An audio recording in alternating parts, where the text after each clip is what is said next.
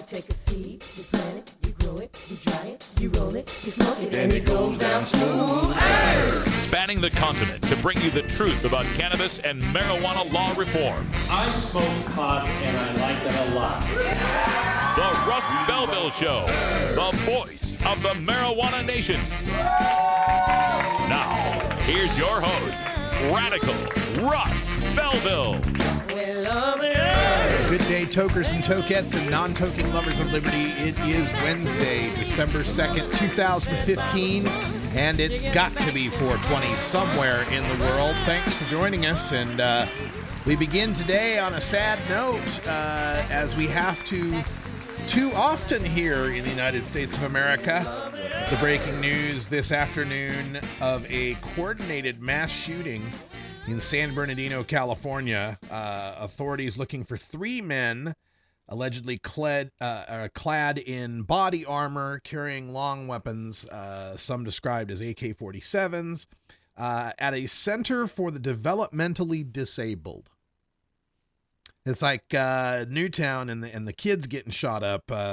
You thought it couldn't get any worse, but no, this time at a center for the developmentally disabled, three men, well-armed, body armor, accounts so far 14 dead, another 14 injured. Active scene. They still got people on lockdown. And coming through my Twitter feed, I saw a tweet from Asha Bandela from the Drug Policy Alliance. No finer human being on the planet. She's a wonder. She's just a joy. And her sister, apparently, was on lockdown. And she works there and apparently is okay at the moment. But I mean, this is hitting close to home. And I think we're at a point now in America where everybody knows somebody who's involved in has been touched by gun violence in America. And this isn't going to be a show where I go off on what we do about it, other than, are we going to do anything about it? Because we've tried nothing over the past 3 years, and apparently that's not worked. So I'm open for all sorts of suggestions. I just don't like the idea of, random bullets in public places. That's what I want to stop. That's what I want to see stop. And if we've got some suggestions for that, hell, we could talk about it on Toker Talk Radio. That's coming up in hour 2, 4 p.m. Pacific time, top of the hour. Live call-in number is 971-533-7111. And of course, where this happened in San Bernardino is just blocks away from the National Orange Center, where they have the High Times Cannabis Cups and the Kush Cons and a bunch of other events that they have out there. So I'm kind of familiar with the area, and it's just terrifying. It's just awful. And of course, condolences go out to anyone who's been directly affected by this latest mass shooting. And while I was looking that one up, there was a shooting at a women's health clinic in Houston, Texas, and the details are still developing on that. But for today's show, we are going to get back to talking about marijuana, and we've got, in Behind the Headlines, we're going to talk about the stoners against legalization rearing their ugly head, this time in the state of Arizona. Phoenix New Times has a big feature article on that.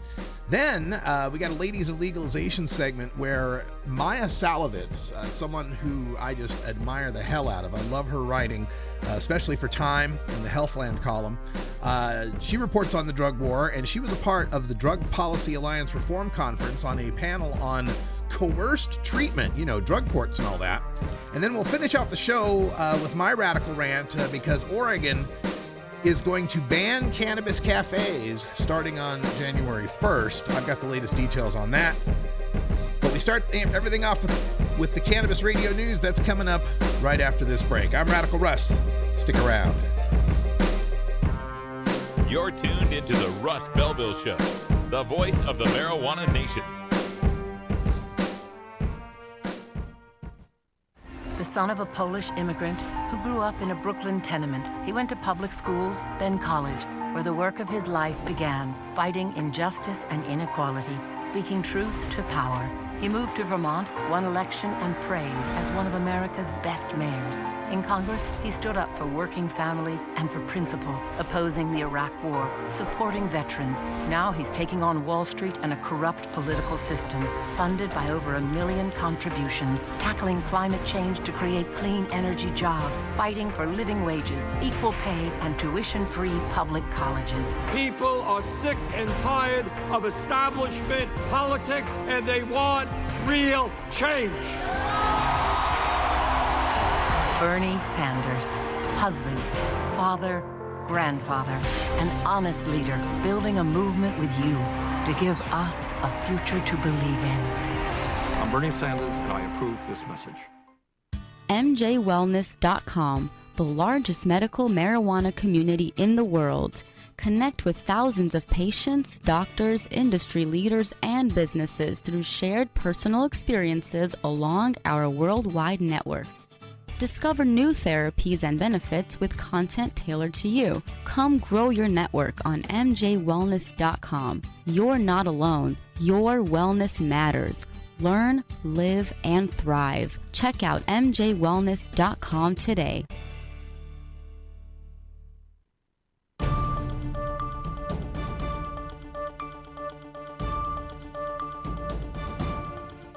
It's time for the Cannabis Radio News, covering the latest headlines in consumer cannabis, medical marijuana, and industrial hemp.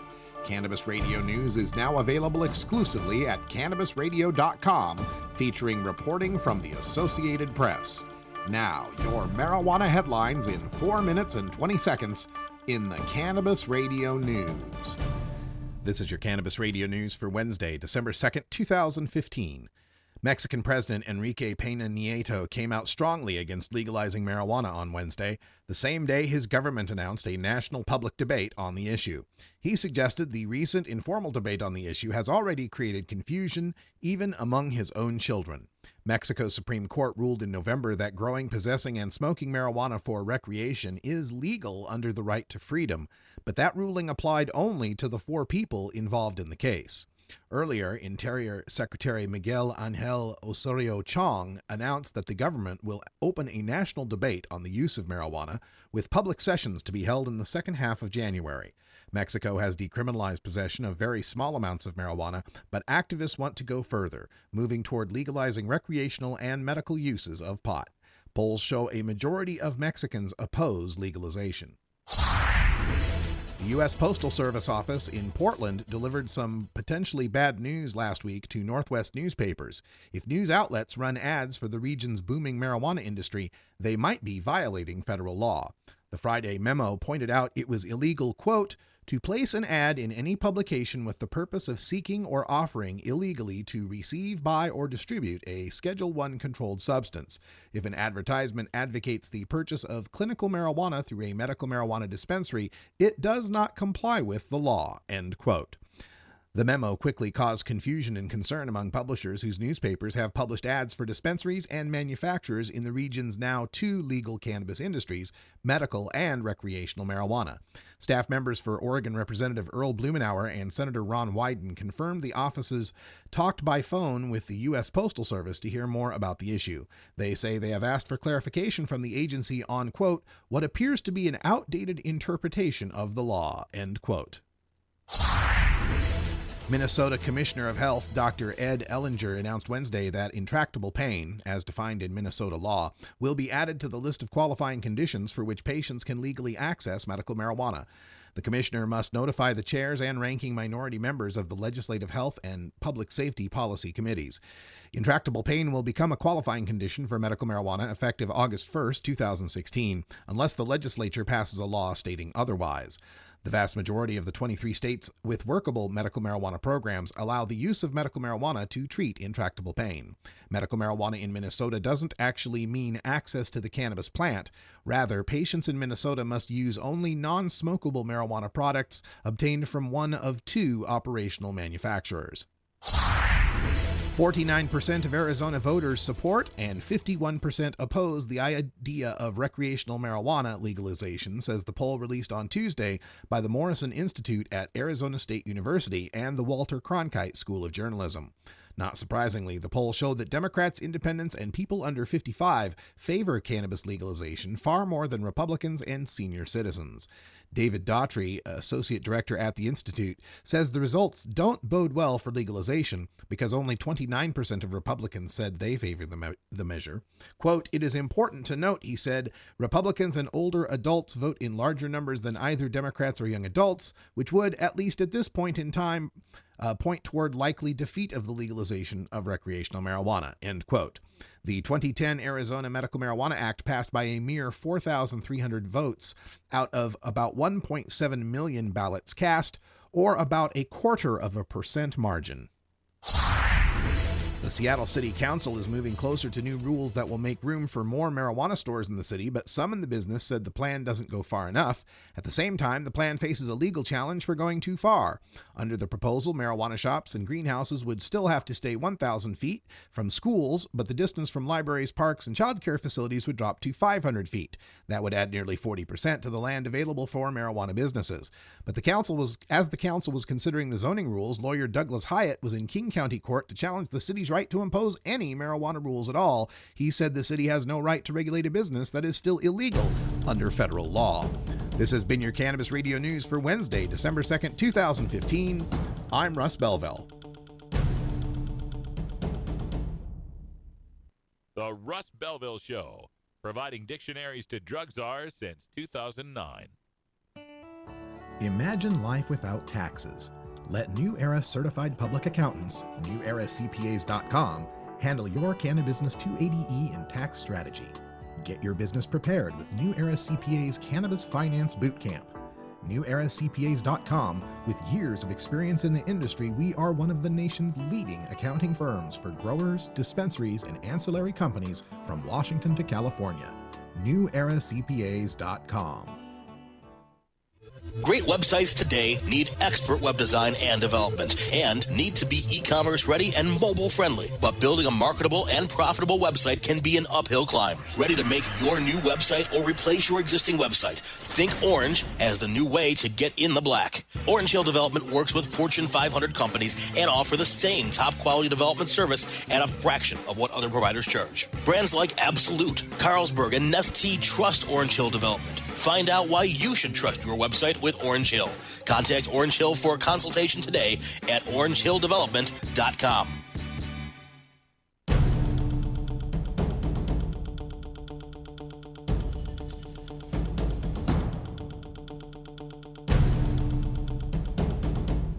Today at Behind the Headlines, we take a look at the continuing saga of stoners against legalization. This time we focus on the state of Arizona, where the Marijuana Policy Project has a version of what they call the Campaign to Regulate Marijuana Like Alcohol, or CRMLA, working to legalize marijuana in Arizona.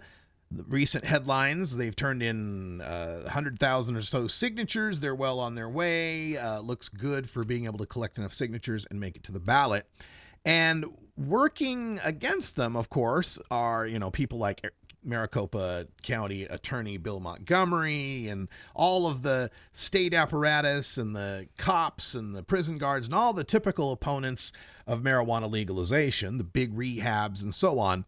But also, we've got a situation where marijuana activists are fighting against this. And the story is up at the Phoenix New Times. You can find them at phoenixnewtimes.com.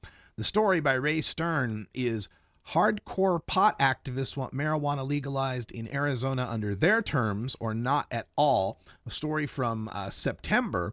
And it's just beginning to really generate a lot of heat down there. Pardon the pun for our Arizona listeners.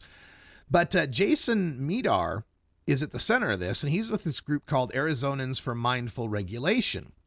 And he was also, it turns out in this article, a dispensary owner in California who fought against Prop 19 back in 2010. So we've got a Stoners Against Legalization link going all the way back to the original Stoners Against Legalization in 2010.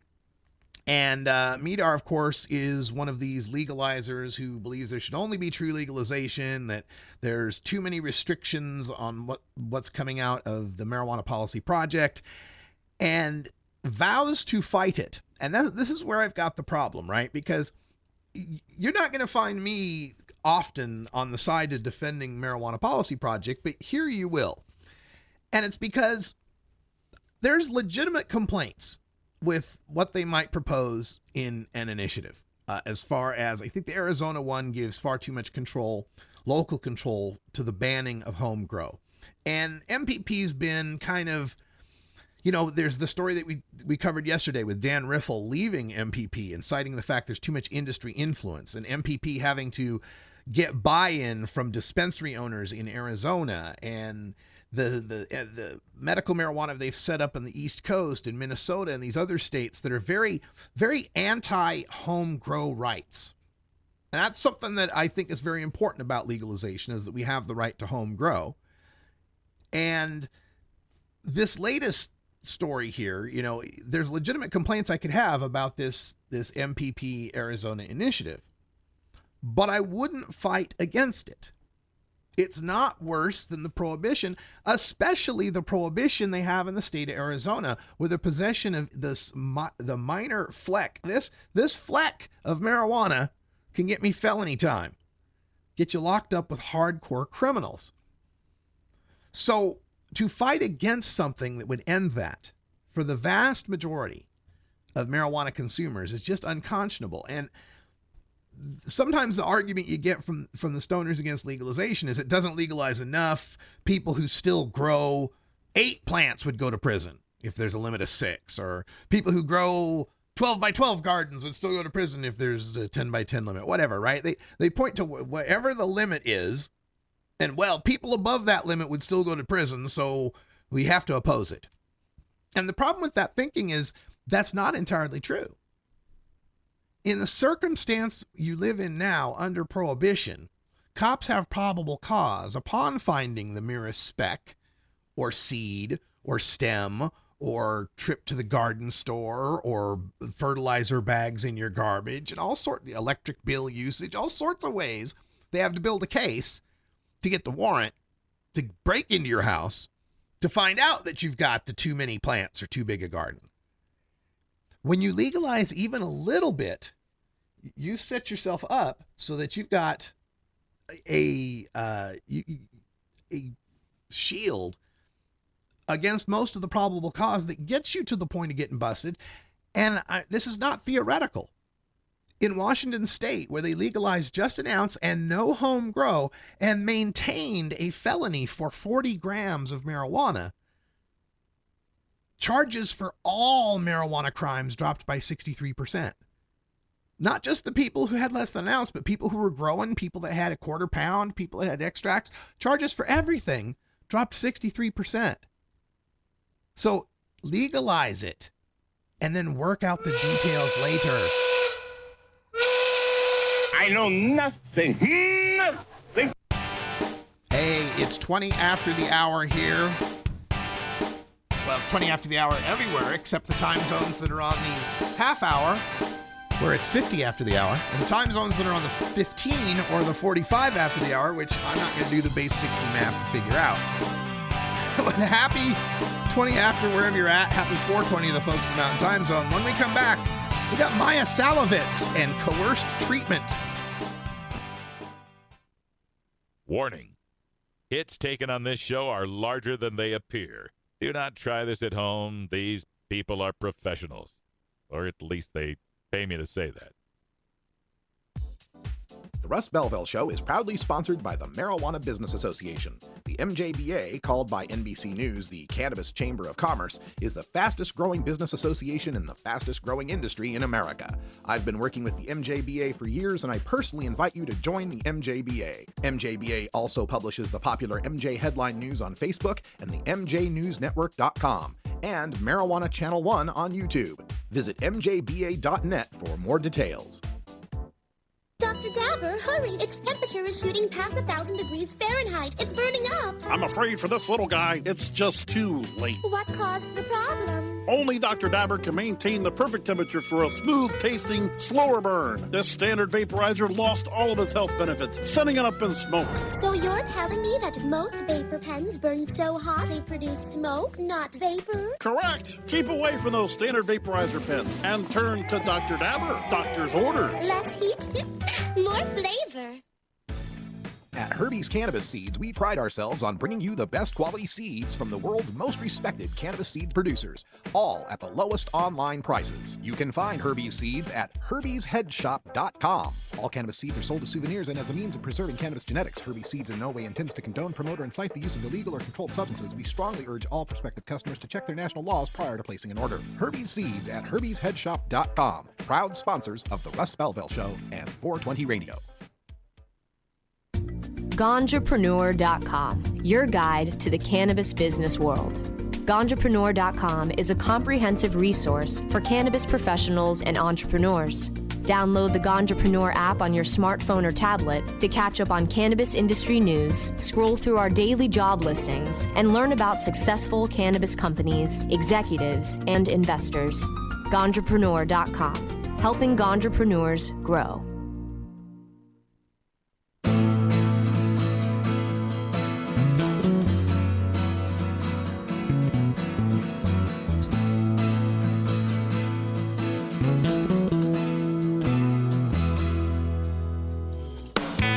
In 1929, Pauline Sabin began the women's movement to end alcohol prohibition.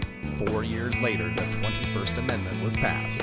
Women are crucial to ending adult marijuana prohibition, and we celebrate women's marijuana activism in a segment we call Ladies of Legalization. Welcome back, everybody. For this segment, we go back to the International Drug Policy Reform Conference held in Arlington, Virginia, right near the Pentagon. And I'm still unpacking a lot of the audio. There was just so much to record from those sessions. And one of the best sessions I attended had to do with drug courts and coerced drug treatments. And one of my favorite people was on the panel, Maya Salovitz, the writer for Time Healthland, who focuses on addiction and drug war issues. We begin with her part at the conference with this little clip. Yeah, I just want to say that the whole idea of coercion in treatment is based on a fallacy, which is addiction is defined by compulsive behavior despite negative consequences. Negative consequences is another word for punishment. If negative consequences work to stop addiction, addiction would not exist. So the whole thing that this is based on is this idea that we need to hit bottom, we need to break you, we need to make you do horrible labor, and we need to tell you you're a piece of crap, and all of this stuff is based on this idea that what people with addiction need to get better is more punishment. And what harm reduction shows us is actually what people need to get better is more compassion. Yep. And Yep. Thank you. And when treatment is based on this, like, we're going to grind you into the ground thing, and we know it has a 10% success rate, why would anybody voluntarily show up for that? Why would they? No rational person would. Again, in contrast, people show up for needle exchange. People show up for Howard's program, which is wonderful and motivates people and meets people where they're at. When you stop thinking that people with addiction are out there having a ton of fun and we need to just interrupt them and drag them in because they're just having too much fun and pleasure, this is, right. And so the whole coercive model is just completely backwards. If it worked, we wouldn't be sitting here. So we're going to pass the microphone to Denicia, but on the way as it travels, I'm just going to say, going back to drug testing real quickly, there is also an overlay of drug testing that is quite spooky and terrifying in the sense of our notion of our increasing society of surveillance and how much information the government has about us, quantifies about us, puts in computers, and spreads out about us. And drug testing is exactly that type of information that is put there and can be then spread about us. And so there's this notion of drug testing being a linchpin in loss of privacy on one hand, but also the notion that when you enter a system of coerced treatment, your relationship as a patient, they'll call you a client, a patient to a medical or treatment provider is fundamentally perverted, because the confidentiality that normally pertains between doctor and patient is no longer in the context of coerced treatment, because there's a judge, there's a probation officer, or there's some other law enforcement official who has access to all that information that your treatment provider does as well. And so what's viewed as a central part of therapy, confidentiality, is destroyed and blown out the window in the context of coerced treatment. So I wanted to add that overlay to the drug testing quagmire. Denise? You know, I think what's increasingly clear to me as, you know, I'm not someone that's attended drug reform conferences before, but what's increasingly clear to me is that we live in different realities, right? So when we talk about surveillance, for example, as increasing surveillance, that's something that has never ended in communities of color, that often, or the basis of the wealth of this country is in colonization and the enslavement of people. So that colonization has never ended for our communities. But specifically when we look at drug tests, often as we talk about mass incarceration, we talk about losing men of color and why Black men, Indigenous men, while they make up the biggest number, the fastest growing number are Black and Indigenous and other women of color. And so we have to look specifically at that context when we think about drug testing. In Tennessee, they have recently passed a bill that women are allowed to be charged with felony assault charges if their child tests positive for neonatal abstinence syndrome. So when we think about the context, you know, this isn't new for communities of color that you're criminalized when getting health care, but we need to think about how dangerous that is, in particular for pregnant women, and not just because they're carrying children, but for their own lives as well. So in New Mexico, our particular context is, you know, some hospitals have tried to take a more progressive context and said, oh, we're only going to drug test people if we feel there's a real danger. And some hospitals are just testing every single person that comes into the hospital and is pregnant. But what it looks like is the exact same thing, because the only people that get profiled for drug tests are people that are young parents, that have track marks on their arms, are people that have darker skin, and so we see the exact same policies. So sometimes when we see this progressive movement, we don't have the lived effects for people in our communities. Thank you. Daniel, I want to say something. I want you to take a look at this same issue from the experience of a drug addict, where you're doing something to yourself every day, many times a day, that you know is crazy. It's madness, and you cannot stop yourself. There is some part of you inside that is craving to be stopped. That yes, you want somebody to stop you from what you're doing to yourself. The stealing, the risks, the disease, the madness. And so the criminal justice system, on some level, steps in and stops you. I mean, on some level, that's what I wanted. On some level, because I was totally out of control. And that's what you're dealing with when you're dealing with addiction. It's not just these nice people who are just, you know, dipping and dabbing and getting a little buzz on now and again. No, these people, we're breaking into your fucking apartments. We're ripping you off in the street. We're doing stupid, crazy shit. So the criminal justice system steps in. Is that so bad? Is it okay if I say something? Is that so bad? Real quick. Okay. Is that so bad? I'm going to tell the truth. If you are Yeah, that's committing pretty crimes that are harming other people and that are predatory, absolutely the Yep. criminal justice system should step in there. Mm-hmm. If you are doing nothing but harming yourself, I don't think so. And I think that there's lots of people with addictions that do not do that stuff. And that obviously a lot of that has to do with privilege. But it is a complicated, if you've met one person with addiction, you've met one person with addiction. It is not, we are not all the same. But I will say that if we want a better drug court system, the way to go about it would be is, yes, if somebody's committing a real crime, that's harming the community, and we got to do something about that.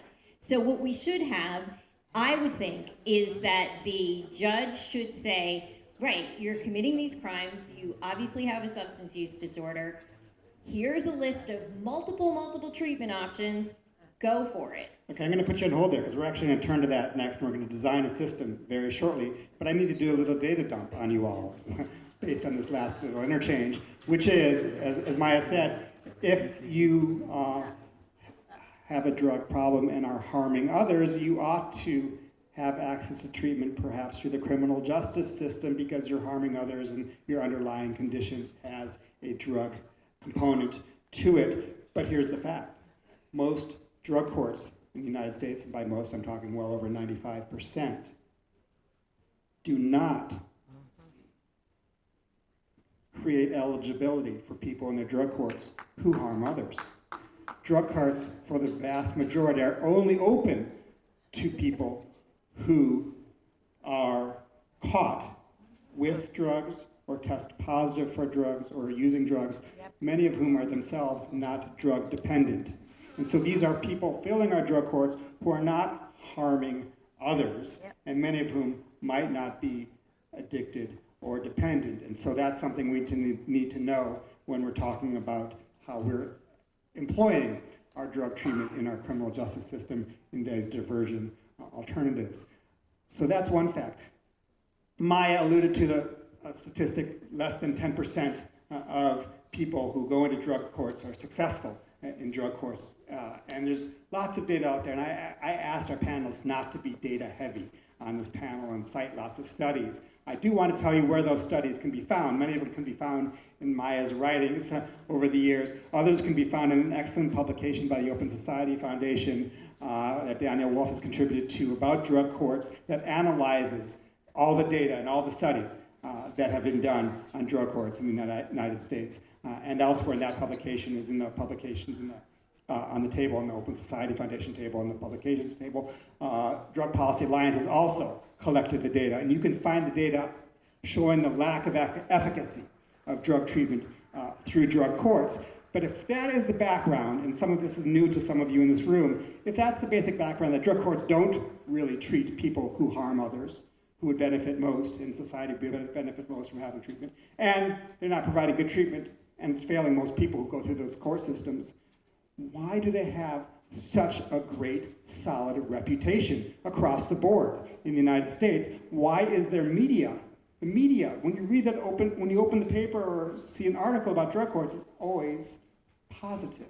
And so I want to ask the two people who have some journalistic background on our panel, Alice in a former life and Maya in a current life, why have drug courts gotten a pass in the public perception, and none of these criticisms are being heard really outside this room? I'll start with that, and my background is I was a journalist for 31 years before, about 7 years ago, I decided to take off the gloves and be a real advocate. And so I think the reason is that the criminal justice system and the industrial capitalist system has basically bought into the drug court as an easy solution that according to the evidence that people have put out and that has gotten the attention, saves money. It's the kind of thing that people who are looking for simplistic solutions can latch onto. And while there are lots of smart and industrious and journalists who like to dig into things, There also are many people who are taking what's fed to them in the media, and the more we see the media expanding into anybody being able to put out anything that they choose, that there are fewer filters, which is both good and bad in terms of the amount of information is out. It's very hard to change a narrative that's out there. However, I think it's up to us to help by providing journalists with this other view in ways that are very easy for journalists to take and run with. So that's stories of people who have been totally harmed by drug courts. That's stories that tell. That's what journalists are looking for, and looking for a simple fact sheet that sums up the fact that the evidence is really lacking, and that if you take this and really look at the evidence for drug courts, it's not there. And to have that, so you need that to contradict the message that's coming from politicians and the sort of the pathway. And one other thing I want to say is that I think there's a counter trend that's happening in the healthcare system that could be used as part of that argument and pitch to make to journalists, which is the movement in healthcare right now is looking at the complex underlying issues in healthcare and stepping back and saying we can't just treat people with healthcare. We need to look at social and economic determinants. There are multiple innovative programs that are being funded by all different sources, philanthropy, the government, etc., looking at how do we build a better mousetrap for building together health and social services, essentially very similar to the harm reduction model, diversion model that people have been talking about. You need all those things. And at the heart of that is that the best, people get better when they have voluntary treatment and when they're engaged in their own health. And that issue about self-empowerment and self-engagement is a whole other movement that's going on in healthcare. So I really think we could use those things to help turn, the dime on this. Thanks. So with regard to the media and drug courts, the media has this sort of false objectivity thing going on, and they love solutions that appear to be in the middle between left and right. So that's one reason that that there has been a real love for drug courts. The other reason, I actually think the success rate is actually 50%, not 10%. The 10% I was citing was the rate for drug treatment long term, and it's actually 10 to 20% to be fair. But the 50% has to be understood in the context of that these people are selected to be the ones most likely to succeed before they get into the program in the first place. So that cherry picking of clients. That should be taken with a grain of salt there. I think the way the media also looks at this, the media has been the biggest purveyor of this idea that you need to hit bottom before you can get better. And the drug courts, Martin Sheen's out there saying we need the hammer to get people into drug courts. Yeah, that worked really well. But, again, until we get rid of this idea that what people with addiction need is more trauma and more punishment and more harm, the media is going to keep up with this sort of 12-step narrative about sin and redemption. Thanks. Absolutely. The other thing with the media is that they're taking what they hear and they're not delving into it because they're comfortable with the attitude that, all right, these people aren't going to jail. Treatment is better than jail, so they need to be soft on that. So instead of asking a direct question, even when there's a 50% supposedly success rate through drug treatment courts, is out of that 50% that's left over, if they're not succeeding and sober through the drug court, they're either incarcerated or they're dead. They don't count how many are dead. So you have had over 20 years of these drug courts with, say, 50% success rate. You said how many people are going through a year? 125,000 people. If it's only 50%, then every year, the other 50%, which we don't know, how many are in jail and how many die.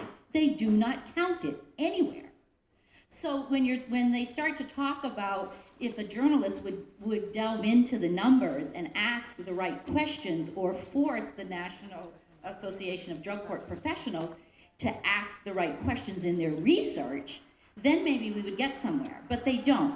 And when the drug courts evaluate, or when they do the evaluations of the drug courts, that's all self-reported. And there's target goals that they're trying to meet, and it has nothing to do with the health of the people that are going through the courts at all. It was an illuminating panel, and I'll have the entire panel uploaded to my SoundCloud page. I can't tell you when, but just follow me on SoundCloud. You'll get the update when it uploads. And yeah, consider how many of those drug courts pad their stats by having a whole bunch of pot smokers who aren't really addicted to anything ending up in there and then successfully completing treatment on the threat of P-tests that can send you to jail. Of course they have great success rates. All right, stay tuned. We're going to talk about Oregon banning cannabis cafes at the start of the year and why that's incredibly hypocritical.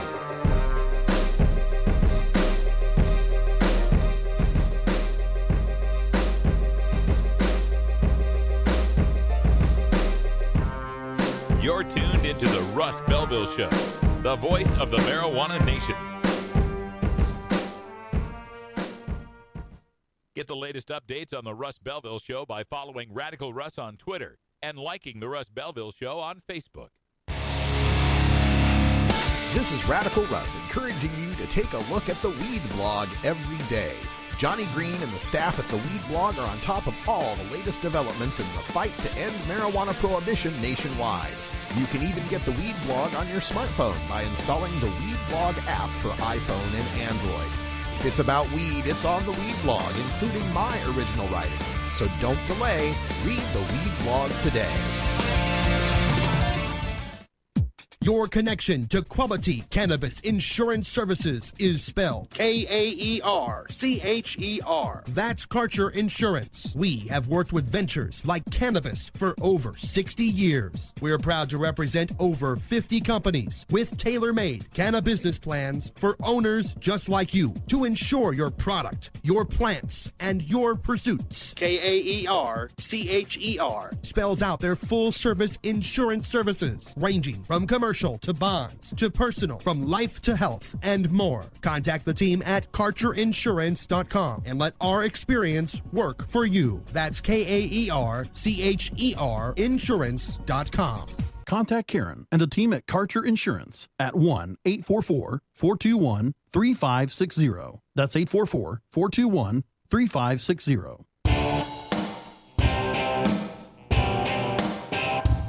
Must wage what I have called total war against public enemy number one. I support a change in law to end federal criminal penalties for possession of up to 1 ounce of marijuana. That marijuana, pot, grass, whatever you want to call it, is probably the most dangerous drug. Some think there won't be room for them in jail. We'll make them. I experimented with marijuana a time or two, and I didn't like it and didn't inhale. One major responsibility is to encourage people to use less drugs. Entirely legitimate topic for debate. Radical Rant. I received an email from Madeline Martinez, the proprietress of the world-famous Cannabis Cafe here in Portland, Oregon, and it stated that the Oregon Health Authority stopped by to inform us that effective January 2016, we will no longer be allowed to consume indoors. Of course, she means to consume marijuana indoors, and the Cannabis Cafe is one of at least 3 such cannabis clubs that have opened up in Portland. There's one called The Other Spot, and one that's opened recently on Powell called the Northwest Cannabis Club. And it's important to note, none of these clubs sell any marijuana. The marijuana laws here don't allow for on-site consumption at dispensaries. And if you're going to sell marijuana, you have to be a dispensary. In fact, no public consumption whatsoever. We can't smoke at bars or anything else, but these clubs have always been BYOB. You know, bring your own buds. And so they're run by volunteers, and they've considered themselves private clubs, and they require entry through the purchase of, you can pay a daily door fee or a monthly membership or some combination thereof. They don't sell any alcohol or tobacco. And sometimes they'll sell snacks, chips, sandwiches, whatever, sodas. But it looks like they may all be in danger of closing because, according to the Health Authority, thanks to the passage of House Bill 2546, that changes Oregon law. This bill was crafted to deal with the emerging technology of e-cigarettes and cannabis vaporizers. So it adds in this definition of an inhalant delivery system, and it updates the law.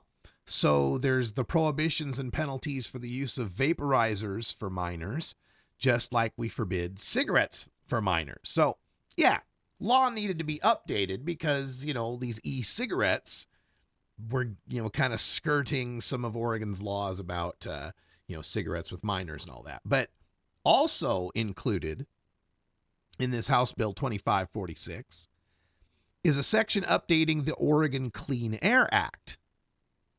The anti-indoor smoking laws, right? In Section 16 of the bill, it amends Oregon law to say a person may not smoke, aerosolize, or vaporize an inhalant or carry a lighted smoking instrument in a public place or place of employment. They do have the exception for medical facilities if you're on medical marijuana, but a person may not smoke, aerosolize, or vaporize an inhalant in a public place. Now you got your definitions, right? A public place means an enclosed area open to the public. So a building, even I suppose an outdoor, fenced off area would be enclosed. And then an inhalant means nicotine, a cannabinoid, or any other substance that is inhaled for the purpose of delivering the nicotine, cannabinoid, or other substance into the person's respiratory system. Now, don't worry. They did carve out the exceptions for like asthma inhalers and that kind of stuff. But what the penalty? Now, the penalty for allowing smoking or vaping to happen in your club will be up to a maximum of $500 per day. And so, these cannabis clubs, getting by on volunteers and door fees, can't add another $500 a day to their, operating expenses. So why do we have to shut down private clubs that aren't selling weed, just allowing cannabis consumers to exercise their First Amendment right to free assembly? Why must we stop them from doing such a thing? Well, we'll tell you. In House Bill 2546, it says, the people of Oregon find that because exposure to secondhand smoke, certain exhaled small particulate matter or other exhaled toxins is known to cause cancer and other chronic diseases such as heart disease, asthma, and bronchitis, it is necessary to reduce exposure to such smoke, matter, or toxins by prohibiting the smoking, aerosolizing, or vaporizing of inhalants in all public places and places of employment. So this is what the Clean Air Act used to say, because of exposure of secondhand smoke is known to cause cancer, we have to prohibit smoking in all public places and places of employment. And now I disagree. I think that we can have places where people could smoke and we could find ways around, dealing with it. I mean, my God, we allow West Virginia people to be coal miners, and the lung damage from being a coal miner is far worse than being a waitress in a restaurant. But I digress. Even if you disagree with the law like I do, at least it had some sort of rational scientific backing. There is considerable scientific literature about the health danger of secondhand tobacco smoke. And that previous justification that the exposure to secondhand smoke is known to cause cancer and other chronic diseases such as heart disease, asthma, and bronchitis. We have to reduce exposure to smoke by prohibiting the smoking in all public places and places of employment. That works for me. That's a logical statement. But what they've amended in is they've shoehorned in this phrase, certain exhaled small particulate matter or other exhaled toxins. And then added, we have to reduce exposure to the matter or toxins by prohibiting aerosolizing or vaporizing. Look, the science is not established on secondhand e-cigarette vapor, much less cannabis vapor. Now, I looked up in PubMed because you know me, I look shit up. There does seem to be some studies on the harm of secondhand e-cigarette vapor, and what I did find shows that it's far less harmful than secondhand tobacco smoke. Far less harmful. And the e-cigarettes themselves are a harm reduction alternative to conventional tobacco cigarettes. Why would we want to disincentivize people from using those? But when it comes to secondhand cannabis, and this is whether we're talking secondhand smoke or secondhand vapor, there's no scientific backing to the notion that it might cause cancer or other chronic diseases such as heart disease, asthma, and bronchitis. There's some research on smoking cannabis chronically that leads to bronchitis. I'll give them that one. But what little research there is on secondhand cannabis smoke, right? Direct cannabis smoking, bronchitis, I'll give you that one. But not heart disease, not asthma, and certainly not cancer when we've seen less cancer incidence in regular cannabis smokers. But we're talking secondhand cannabis smoke, and what few studies there are focus on whether it causes bystanders to test positive on workplace drug screens, on the urine tests, right? Researchers found, quote, positive tests are likely to be rare, end quote, and that, in a second test, quote, room ventilation has a pronounced effect on exposure to secondhand cannabis smoke, end quote. Now, these studies get done because workers try to sue to get out of getting fired from failing a pee test by saying, but I was just in a room with people that were smoking pot. It was secondhand. And they're like, no, secondhand cannabis smoke can't make you fail a test. So if secondhand cannabis smoke can't make you fail a pee test, how can it be having a deleterious effect on the people in a cannabis club? But despite the state deciding that it needs to protect us from secondhand cannabis smoke and vapor, the state does allow an exception for people who want to gather and smoke, not vaporize, smoke tobacco. Yes. The Oregon Health Authority will certify smoke shops. These are businesses that do at least 75% of their business in tobacco products and allow for the sampling of tobacco products. You'll be able to go to a place that sells smoke, sells tobacco, which we know the smoking of causes cancer, emphysema, chronic obstructive pulmonary disease, heart disease, and we know the secondhand smoke of it causes all sorts of problems as well.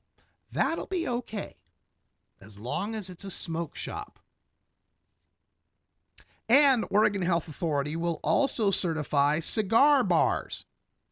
Cigar bars that have a capacity of 40 persons or fewer and allow only for the smoking of cigars. That'll be just fine. Even though that's tobacco, and we have scientific evidence that the secondhand smoke from that is really bad, even though that's the whole damn reason we came up with these Clean Air Acts in the first place, was because the tobacco secondhand smoke was so awful. We'll allow smoke shops and we'll allow cigar bars that can have up to 40 people in them. That'll be okay. Oregon Health Authority will sign off on that. That's copacetic. That's just fine. And both these cigar bars and smoke shops have to abide by regulations for adequate ventilation. Okay. Good. And both must absolutely forbid the smoking or vaporizing of cannabinoids on their premises. No, by God, we don't want you inhaling something that might help reduce your risk of cancer. We're the Oregon Health Authority. So, when you boil this all down, all indoor consumption of cannabis must be banned, even if it's vaporized, which produces no known secondhand harm, even when adequate ventilation eliminates any chance of this unknown harm. No cannabis, can't have it, no indoor, no outdoor, no private clubs. It's all banned, can't do it. The only place you can smoke pot is in your house. But of course, if you're on Section 8 housing, you can't do that. And of course, if your landlord says no smoking, you can't do that. So a whole bunch of people out there have this right to smoke cannabis, but no place to exercise this right.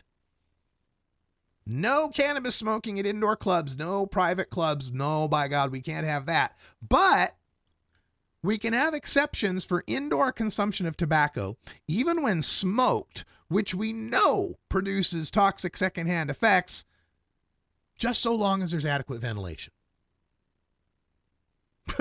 Wow. So here in the Pacific Northwest, following Washington's legislature, which felonized any club. I guess Oregon's got it good. Ours is just a $500 fine per day.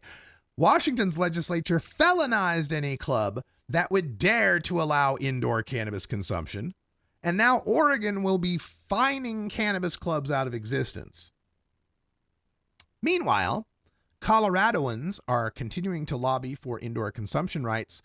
Alaska has gone ahead and allowed for indoor public cannabis consumption, and the leading 2016 legalization initiatives in Maine, Massachusetts, and California all allow for some sort of on-site public consumption.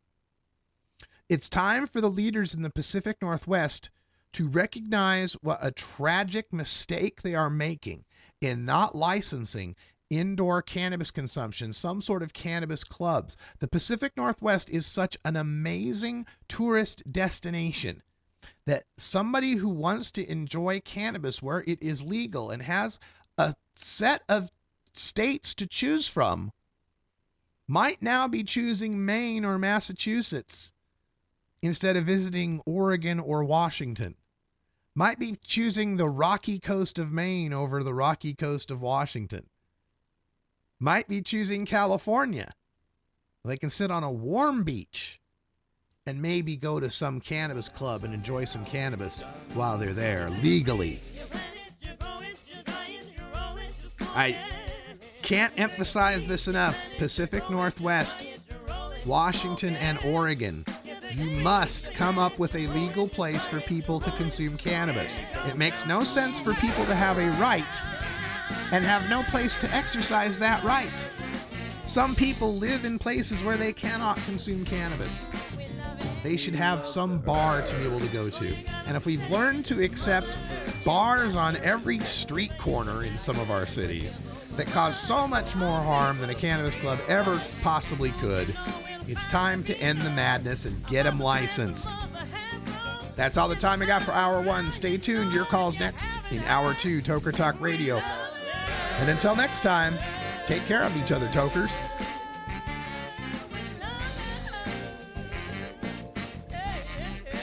This is the Russ Belville Show. The Russ Belville Show is blogging and podcasting daily at RadicalRuss.com. You take a seed, you plant it, you grow it, you dry it, you roll it, you smoke it. You take a seed, you plant it, you grow it, you dry it, you roll it, you smoke it. You take a seed, you plant it, you grow it, you dry it, you roll it, you smoke it, and it goes down smooth.